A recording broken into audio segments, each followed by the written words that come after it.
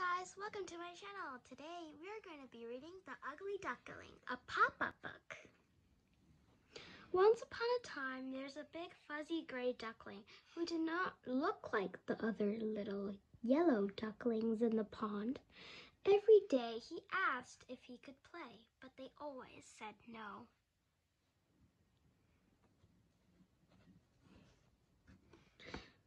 The big duckling was sad. He looked at his reflection in the water and wondered, why will nobody play with me? He decided to live far away in the woods.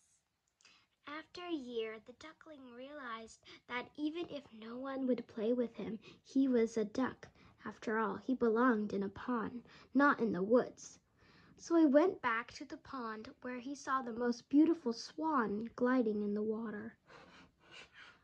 The swan saw the duck standing on the edge of the water and asked him to join her. She told him he had such a handsome white feathers. The duck realized he was a swan like she was.